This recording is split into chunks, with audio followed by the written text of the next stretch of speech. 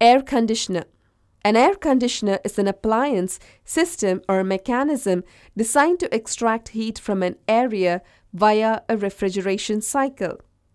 In 1820, British scientist and inventor Michael Faraday discovered that compressing and liquefying ammonia could chill air when the liquefied ammonia was allowed to evaporate.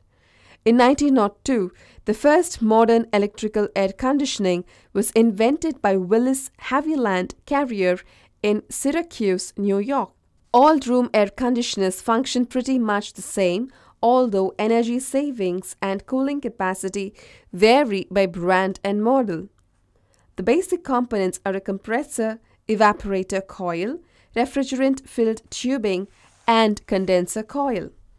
When the unit is running, the circulating fan and compressor are running simultaneously.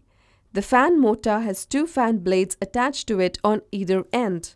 The fan blade on the inside part of the unit continually draws room air over the evaporator coils, which are cold. The fan blade on the outside part of the unit continually draws fresh outside air over the condenser coils, which are warm. Because the evaporator coils are cold, they cause moisture in the room to collect on them, much like a cup of ice water on a warm, humid day. When the amount of moisture increases, it begins to drip down off of the coils into the bottom pan of the air conditioner. The thermostat on a window air conditioner works by sensing the air temperature entering the air conditioner. As the air entering the unit reaches the set temperature, it will cause the compressor to turn off.